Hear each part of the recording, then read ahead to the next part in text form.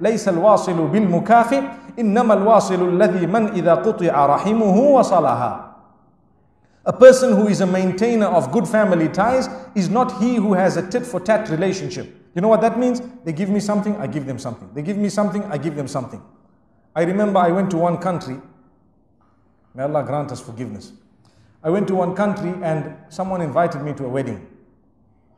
Some of you will know this because it's the culture in some countries. And as I was entering the venue, there is a man sitting outside with a book. And he tells you, Sheikh, he asked me a question.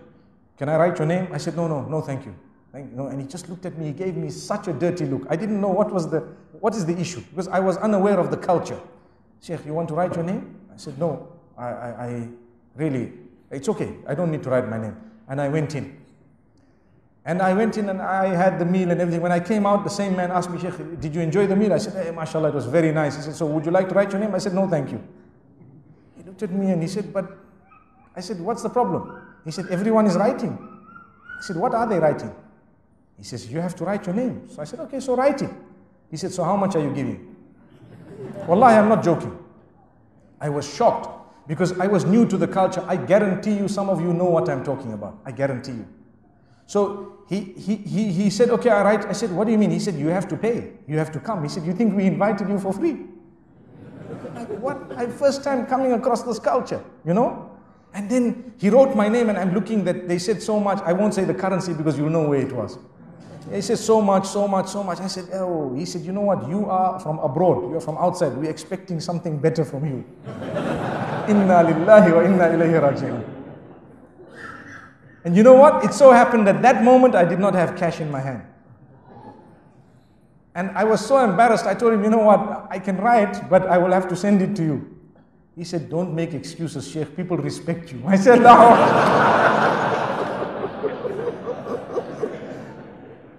So then I had to talk to him, to engage him, for him to believe me. And this is a true story. The man, he then tells me, he said, you know what, let me explain. I said, can you tell me the culture? I need to understand this. He said, look, when we invite people, as they're coming in, they give towards the expenses or the bride, the groom, whatever it is, right?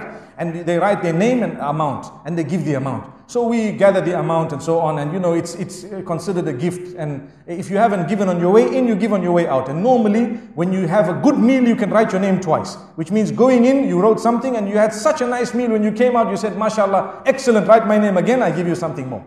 So he says, then what happens? The day there is a wedding in your family, even if it is 10, 20 years later, we take the book out. And we see what you gave when it came to our family. Wallahi, I'm not joking. And then we give a similar amount or something equivalent. And I said, Wallahi, this is the furthest away that I know from Islam. It defeats the purpose of the walima. It defeats the purpose of brotherhood. And Wallahi, my brothers and sisters, I am using this platform to say, stop it. Stop it. Don't do that. It's wrong. You want money, collect donations. Don't have such a big wedding. What's the big deal? If you cannot afford it, have something simple. Simple. And even if you can afford it, you can invite the whole world, but keep it simple. There is a difference between big and small, and simple and complicated.